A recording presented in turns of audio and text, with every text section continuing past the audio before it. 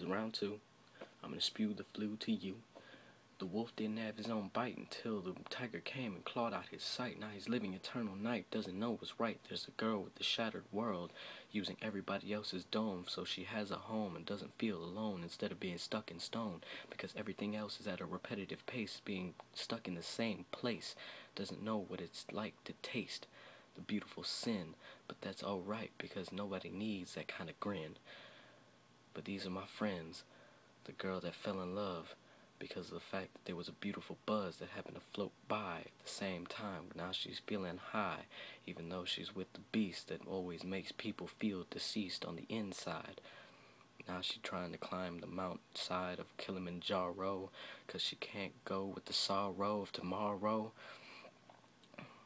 Why doesn't everybody see the rainbow? But now we just need to show the girl that we toss pain, that everything will be alright and stay sane instead of insane, staying away from the beast chains of the animal untamed that caused it in the first place to bleed bloody rain.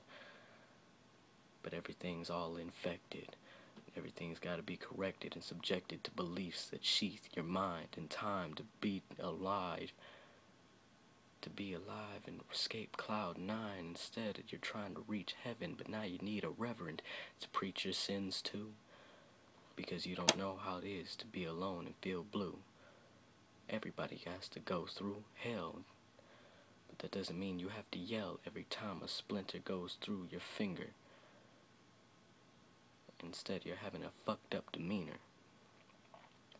Why does everybody always have to linger part of the past just to move on fast, even though you had to touch somebody else's ass? Now you're cheating. Bitch is always sick, always thinking you're a prick, even though she fucked up too, and is killing inside of you.